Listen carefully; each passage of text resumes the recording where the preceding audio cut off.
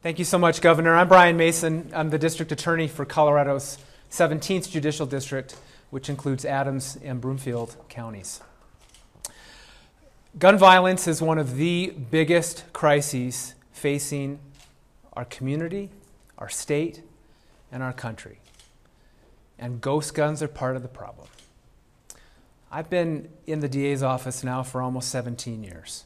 And 10 years ago, I didn't even know what a ghost gun was. I didn't even know what it was.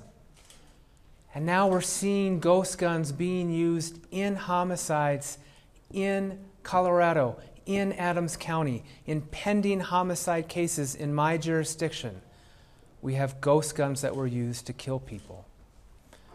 And no matter where you stand, on our often contentious gun debate in this country, everybody agrees that those who use guns to commit crimes, particularly homicides and attempted murders, need to be held accountable for those crimes.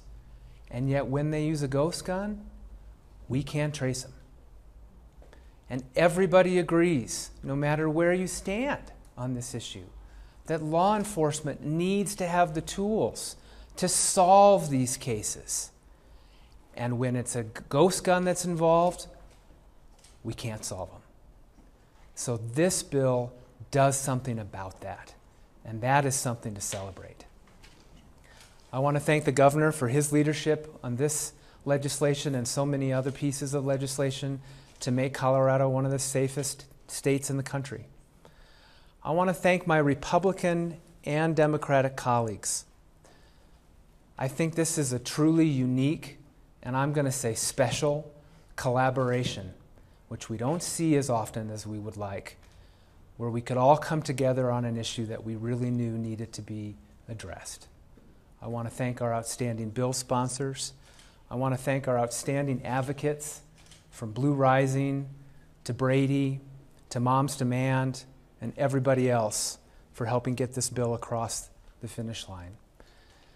This bill isn't going to solve gun violence in Colorado, but by addressing ghost guns, I think it's going to make a dent, and that's something worth celebrating.